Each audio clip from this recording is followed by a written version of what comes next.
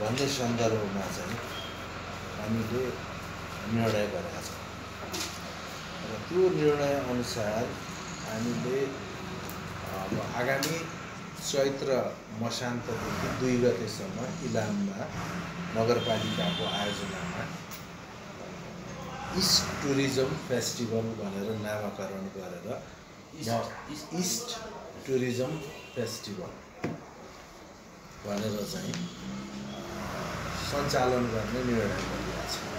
यसलाई निर्माण गरिएको छ र यसमा उपप्रमुखज्यूको अध्यक्ष संयोजकत्वमा 51 सदस्य समिति निर्माण गरिएको छ र वडाध्यक्षहरू रहने गरी यो समिति बनिएको छ। राजनीतिक दलका प्रतिनिधिहरू, मान्यता प्राप्त प्रतिनिधिहरू,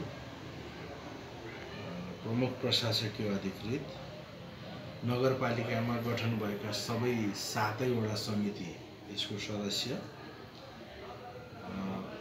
सीडीओ को अधिकृत प्रतिनिधि, प्रमुख जिल्ला अधिकारीको, उद्योग वाणिज्य संघको अध्यक्ष, गैसा समाजका 3 जना सदस्यहरू अनि रेडियो इलामका 3वटा नगरपालिकाभित्र रहेका आदिवासी जनजाति महासंघ, प्याप्सन लगायतका चाहिँ 51 सदस्य कार्य समिति बनेको छ र यसको चाहिँ अब यसले 15 सदस्य सचिवालय समिति गठन गर्ने र कार्यविभाजनका लागि विभिन्न उपसमितिहरू गठन गर्ने निर्णय भएको छ र यसको स्रोत चाहिँ अब आर्थिक स्रोतका सन्दर्भमा इलाम नगरपालिकाले यसलाई 10 लाख रुपैयाँ बजेट विनियोजन गरेको छ र नेपाल सङ्घीय सरकार र प्रदेश सरकार, नेपाल पर्यटन बोर्ड, प्रदेश र श्रमको भिजिट नेपाल 2020 को कार्यक्रम अनि विभिन्न पर्यटनसँग सम्बद्ध सङ्घ संस्थाहरूको स्रोत, बैंक तथा वित्तीय संस्थानहरूबाट परिचालन गर्दा प्राप्त हुने आर्थिक स्रोत चाहिँ यसको मुख्य आर्थिक स्रोतको रूपमा रहेको छ र यसरी हामीले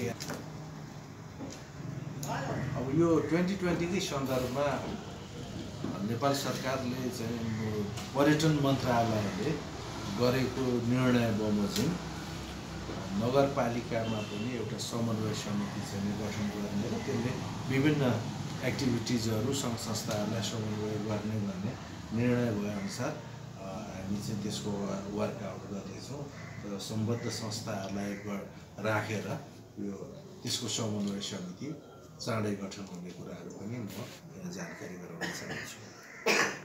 कस्ता कस्ता खालका कार्यक्रमहरू गर्ने, कहाँ कार्यक्रमहरू तय गर्ने भन्ने कुरो अब यो आयोजक कमिटी बनेको छ। यसले चाहिँ सचिवालय गठन गर्छ अनि त्यसको मिटिङबाट चाहिँ कार्यक्रम नगरपालिकाले एउटा थेम त बनाएको छ होला, यहाँ कार्यक्रम गर्ने, यहाँ भन्ने समिति गठन गर्ने सैद्धान्तिक रूपमा यो अगाडि आयो। अब त्यसैले कार्यक्रमहरूको मोडालिटी, कार्यक्रमहरूको चाहिँ क्याटेगोरी त्यसैले त्यही समितिलाई सबैले गर्छ। त्यो गर्ने गरी यो समिति निर्धारण गरिएको छ। पूर्व नेपालकै प्रदेश नम्बर 1 को त्यो दिनको त्यो चाहिँ एउटा आकर्षक कार्यक्रम बनाउनका लागि त्यसलाई त्यो नामाकरण गरिएको। नभए नगरपालिका टुरिज्म फेस्टिभल पनि भन्न सकिन्थ्यो।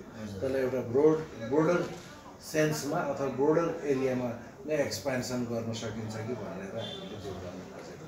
हाम्रो लक्षित टुरिस्ट अनि त्यस्तो त मैले भने यसलाई एउटा अहिले सैद्धान्तिक कुरा हो। अब यो सिद्धान्तलाई कार्यक्रमिक हिसाबमा चाहिँ फ्रेमिङ गर्ने काम अब यो कार्य समितिले गर्छ। त्यसले प्रदेश नम्बर 1 का सबै जस्तो इलाम नगरपालिकाभित्र रहेका पर्यटक स्थलहरू छन्, धेरै छन्, समिति बनाएर चलिरहेछन्। उनीहरूले अहिले इस्ट टुरिज्म 2020 को लागि, भिजिट नेपाल 2020 को लागि केही पनि कार्यक्रम नल्याएको अवस्था छ। तिनीहरूलाई नगरपालिकाले सपोर्ट गर्नको लागि कुनै कार्यक्रम ल्याउने तयारी गरिरहेछ। हाम्रो अर्को समन्वय समिति बन्दैछ। त्यो समन्वय समितिले इलाममा रहेका अब यो पालिका स्तरको हुन्छ, त्यो समितिले यहाँभित्र भएका चाहिँ विभिन्न चाहिँ टुरिज्मसँग रिलेटेड सङ्घ संस्था समुदायहरूलाई चाहिँ नि कोअर्डिनेट गर्ने, त्यसका माध्यमबाट चाहिँ उनीहरूका कार्यक्रमहरूलाई एक्सप्लोर गर्ने काम गर्छ। सबै पर्यटक स्थल समात्ने सम्भावना रहेको छ। रहेका अथवा क्रियाशील रहने सामाजिक सङ्घ संस्थाहरूलाई दर्ता, नवीकरण र अनुगमन गर्ने, नियमन गर्ने कानुन हामीले निर्माण योभन्दा अगाडि गरिसकेका छौँ। त्यसलाई कार्यान्वयन गर्नका निम्ति नियमको आवश्यकता थियो, त्यो नियम आज पास गरेका छौँ। अब हामी सामाजिक सङ्घ संस्थाहरू सहज ढङ्गले दर्ता, नियमन गर्न सक्ने अवस्थामा पुगेका छौँ। भनेको अब प्रशासनमा गर्न पर्दैन, कानुन संशोधन भएर यहाँ आएको छ। आइसक्यो। अब स्थानीय तहमै नयाँ सङ्घ संस्था दर्ता हुन्छ। त्यसको त्यो नियमको प्रतिलिपि हामीले हेर्न पाउँछौँ। त्यो प्रमाणित गरिसकेपछि तपाईँहरूलाई उपलब्ध गरिसक्छ। जस्तो आज निर्णय भयो, त्यसलाई चाहिँ कहिलेदेखि कार्यान्वयन हुन्छ भन्दाखेरि हाम्रो चाहिँ ऐनले के व्यवस्था गरेको छ भने त्यो राजपत्रमा प्रकाशित भएपछि पास त्यो कार्यान्वयन हुन्छ। त्यसकारण राजपत्रमा प्रकाशित नभइन्जेलको चाहिँ त्यो मसौदाको रूपमा चाहिँ हुन्छ, त्यसलाई हामीले बाहिर लान अलिक मिलेन। अब हामी के गर्छौँ भने त्यो यो मोटरसाइकल पार्किङको माथिल्लो तलामा पब्लिक प्राइभेट पार्टनरसिप अन्तर्गत 2वटा पसलहरूलाई लगानी गर्नका निम्ति हामीले सूचना प्रकाशित गर्ने निर्णय गरेका छौँ र त्यो सूचना, त्यो निर्णय अनुसार एउटा सटर, एउटा कवलको त्यहाँ झन्डै चाहिँ 2टा कोठा र भन्दा ठुलो, यो हलभन्दा ठुलो 2टा चाहिँ कोठा र किचन टोयलेट सहितको हुन्छ। त्यसमा न्यूनतम 15 लाख रुपियाँ लगानी गर्नुपर्ने र त्यो भाडामा कट्टी भएर जाने र 15 वर्षसम्म चाहिँ लगानीकर्ताले उपभोग गर्न पाउने र मासिक 10,000 अहिले भाडा तय गर्ने, हरेक 2 वर्षमा 10% भाडा वृद्धि गर्दै लाने शर्त बमोजिम निजी क्षेत्रलाई लगानीको लागि आह्वान गर्ने निर्णय गरिएको छ। मासिक 10,000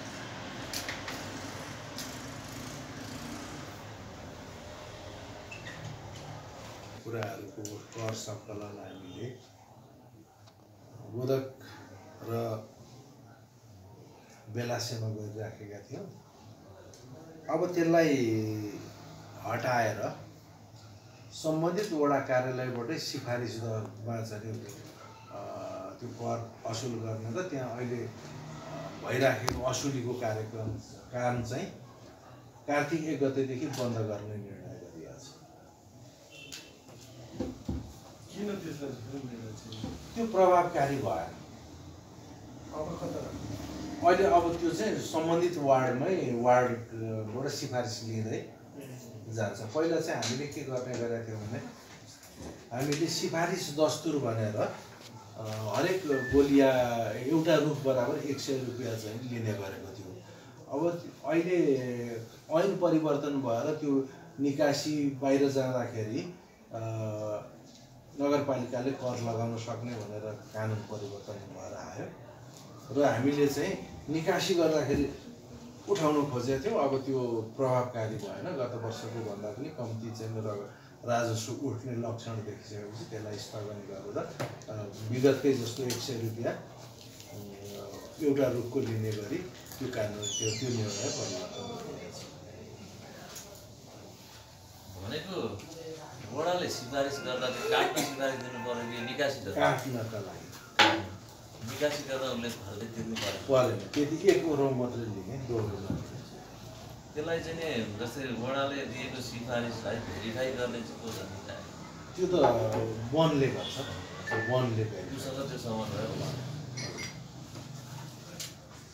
हाम्रो निर्णय त्यो ऐनमा संरक्षित क्षेत्रहरू घोषणा गर्ने भन्ने चाहिँ एउटा प्रावधान छ विभिन्न भौगोलिक क्षेत्रलाई। इलाम नगरपालिका वडा नम्बर 3 को पाटेनागी क्षेत्र जो चाहिँ जैविक विविधताका हिसाबले र विभिन्न बहुमूल्य औषधिजन्य जडीबुटीहरू पाइने स्थान भएको रूपमा चाहिँ रहेको छ। तर त्यहाँ चाहिँ 5 थरदेखि लिएर अन्य गाउँपालिकाहरूको पनि पालिकाहरूको अतिक्रमणका कारणबाट त्यो क्षेत्रहरू चाहिँ एकदमै नष्ट भएर गइराखेको स्थिति भइराखेको छ र त्यहाँ भइराखेका गुराँसका बोटहरू काट्ने र त्यो काँचै बल्ने चिज रहेछ गुराँस चाहिँ त्यो सबै नष्ट गरिदिने काम भएको हुनाले त्यसको त्यहाँको चाहिँ एउटा बहुमूल्य कुरोहरू जडीबुटी लगायत विविधता चाहिँ गुम्न सक्ने स्थिति अब एकदम टड्का रूपमा देखा पर्ने भयो। त्यसैले त्यो क्षेत्रलाई संरक्षित क्षेत्रको रूपमा विकास गर्नको निम्ति त्यसलाई अध्ययन र विभिन्न गाउँपालिका नगरपालिका अन्य जिल्ला सरकारवाला व्यक्तिहरू वन लगायत र प्रशासनसँग समन्वय गरेर त्यो तयारीको क्रममा चाहिँ एउटा प्रतिवेदन प्रस्तुत गर्नका लागि आज 3 सदस्यीय एउटा चाहिँ समिति गठन गरिएको छ।